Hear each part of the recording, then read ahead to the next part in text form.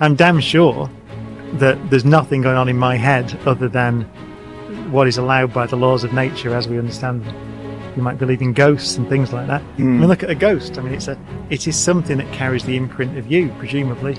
It looks like you. So that's how fast they go. That's fast. So that's 99.999999% the speed of light. Quantum AI just matched a space signal from over 14 billion miles away. Voyager One, the oldest probe out there, just sent a crystal clear signal, and it was the exact pattern a quantum AI predicted before the signal even arrived. That same machine, trained on Earth using deep space math, had already seen the message coming.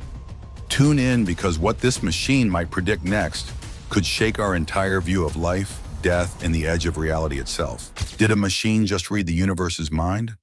The machine that made this prediction was not a regular computer. It was built to think in ways most computers cannot. Instead of checking one answer at a time, it tries many possible answers at once and picks the best one. It has been used in labs to solve tough problems in chemistry, materials, and other areas. But no one thought it could get space right until it did something no one expected, something we're not supposed to talk about yet. When they put the signal from Voyager One next to the numbers the machine created, it was like seeing two puzzle pieces snap together. That made a group of researchers stop and look again. Space signals are usually a mess. Stars explode, radiation flies, and all kinds of noise fills the air. But this signal was different. It cut through everything, clear, simple, just like the machine predicted. And it was not luck. This was not a random hit. The same way the machine learns to find patterns in lab problems, it somehow found a pattern that space followed too. No one expected the universe to follow math made here on Earth, but it did. This brings up a big question. Is the universe running on some hidden code? Are the stars, dust, and strange things out there following secret math rules we are only starting to understand? It looks that way. If that is true, then what we have is more than just a smart calculator.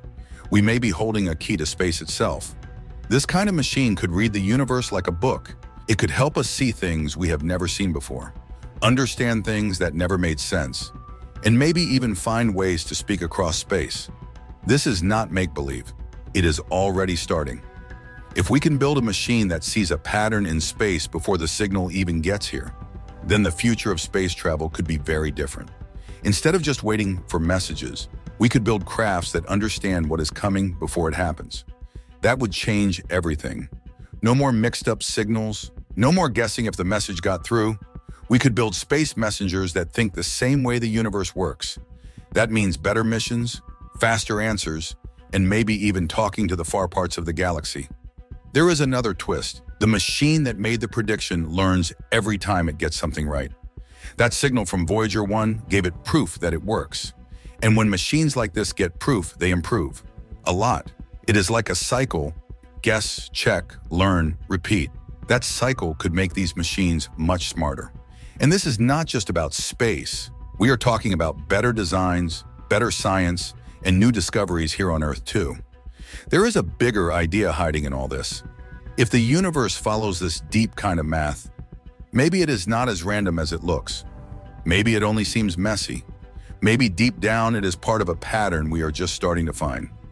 Back to Voyager One. This old piece of gear was launched in the year 1977. It carried a golden record and a bunch of stuff about human life. People thought it was just a space-time capsule. Now it is sending back proof that the universe and our math are more connected than we thought. The signal is a big clue. It means the tools we build to solve hard problems might also work to understand space. They might match the way the universe really works. And that is important, because if you can predict a message from deep space using a machine, what else can you predict? What else is out there following patterns we are just now learning to see? That is the real story here. We are not just watching the sky, we are starting to understand how it works. And when we understand something, we can use it.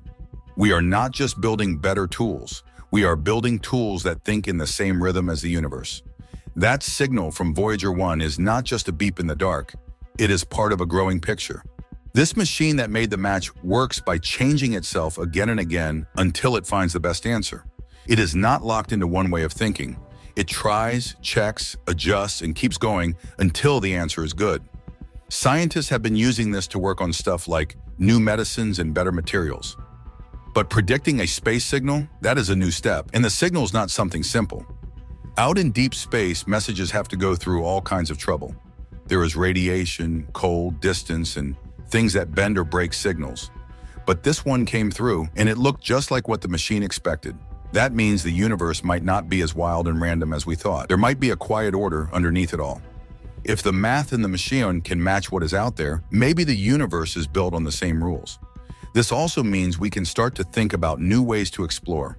If we build new space probes with machines like this one, they might do more than just collect data. They might know what kind of data to look for. They might adjust as they go, learning from space as it changes around them. That could mean faster missions, better messages, and tools that work even in the hardest parts of space. No more hoping for luck. No more waiting years to find out what a probe saw. We could get answers right away, shaped by machines that understand what they are seeing. Even more, this could help us build better machines here on Earth. If we know the machine works in space, we can trust it more in our labs.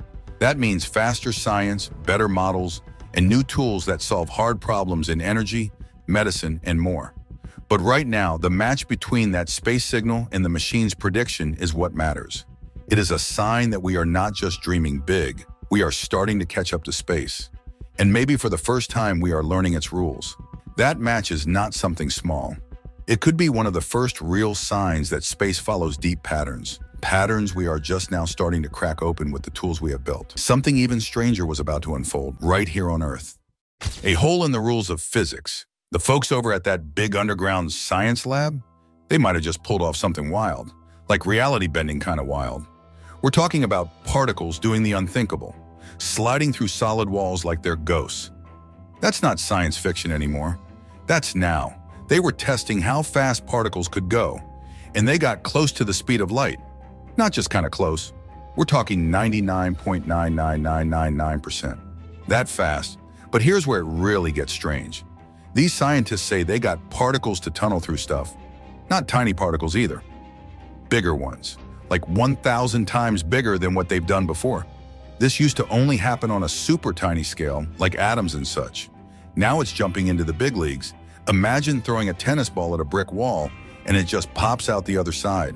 No hole, no cracks. That's basically what they're seeing. The whole idea just messes with the rules we thought were set in stone. And this tunneling thing, it wasn't some glitch. They kept seeing it over and over, hundreds of times. The data checks out. They even got stats backing it all up, way past the point where people can say, it's just noise. These results don't match the regular rulebook. They mess with that old uncertainty rule everyone learns in physics class. That one says you can't know both where something is and how fast it's going. Not exactly anyway. But now that wall might be cracking. People in white coats around the world are losing their minds. This kind of result hasn't happened since that one big particle got discovered over 10 years ago. It could flip physics upside down. Now the big tech giants, they're sniffing around, trying to figure out if they can turn this into power. Literally, energy that doesn't work like normal stuff. Batteries that charge instantly. Computers that don't need crazy cooling rooms. Chips that can work without breaking down under the usual rules. Some of the other strange stuff? When the particles tunnel through, they notice tiny changes in gravity, like space itself wobbled a bit. And nobody expected that. That alone is turning heads. The experiment even caused strange energy spikes. More energy came out than should have been there. That's not supposed to happen. Energy is supposed to be balanced. In and out, not here. They got more out. Physicists are scratching their heads. Some are pulling out old theories that everyone laughed at years ago. Others are thinking this might be the missing piece they've been looking for. The thing that could explain a lot of the mess we haven't been able to solve. And the particles didn't just sneak through once or twice. They kept doing it. Even when they made the walls thicker, 200 times thicker actually, that should have stopped them cold. Didn't matter. The particles just slipped through anyway. Other labs have tried stuff like this before, but they couldn't pull it off. Their setups weren't quite right. This lab figured out how to make a kind of protected bubble where the particles could do their thing without getting messed up by outside noise. The materials they used? Special carbon structures, round balls with 60 carbon atoms. They're big enough to almost act normal, but small enough to still show weird behavior. Perfect mix for this kind of test. And how cold was it inside this bubble? Just a bit above absolute zero. That's about the coldest place in the universe. That's how they kept everything calm enough to see what was really going on.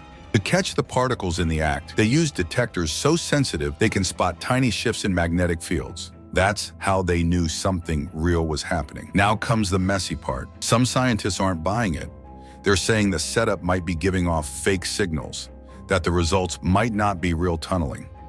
Just a weird side effect. Others are saying the math checks out, but they want more proof. They want other labs to do the same thing and get the same result.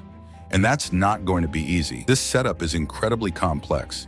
There's even debate about how they looked at the data.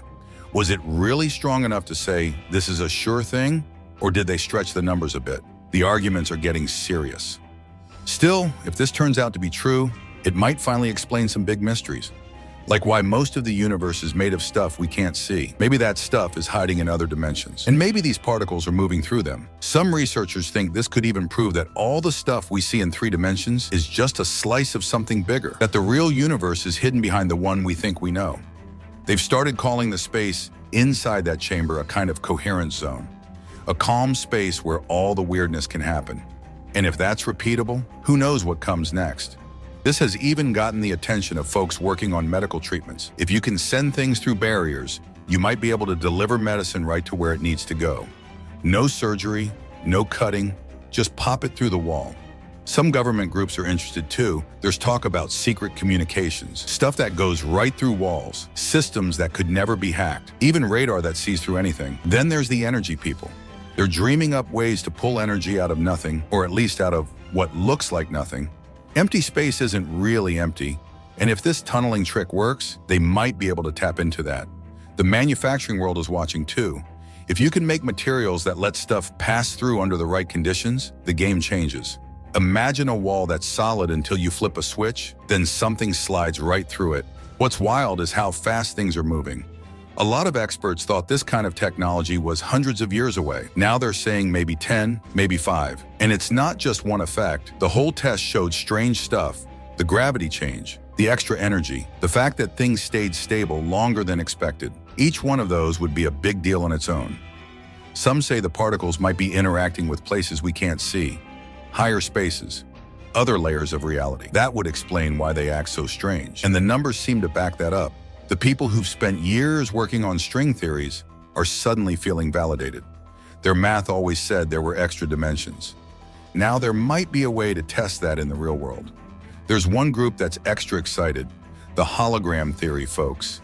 They think everything we see might just be a copy, a flat version of a higher reality. The patterns from this test look like what their math says it should. Is death just a state change? Turns out Brian Cox, the science guy who usually rolls his eyes at anything spooky, just got a little rattled. Not by ghosts or spirits, but by a machine. A strange kind of machine. A quantum computer crunching problems regular computers can't even touch. And what it found? It hinted that maybe we don't fully disappear when we die. Not in the way we always thought. Brian Cox has said before that his mind runs on the rules of nature. No magic, no tricks. If something hangs around after death, it needs to use energy. It needs to push or pull on something. That's just how matter works. Ghosts, they would need a power source. They would need to reflect light. They would need to touch the real world. And we've looked.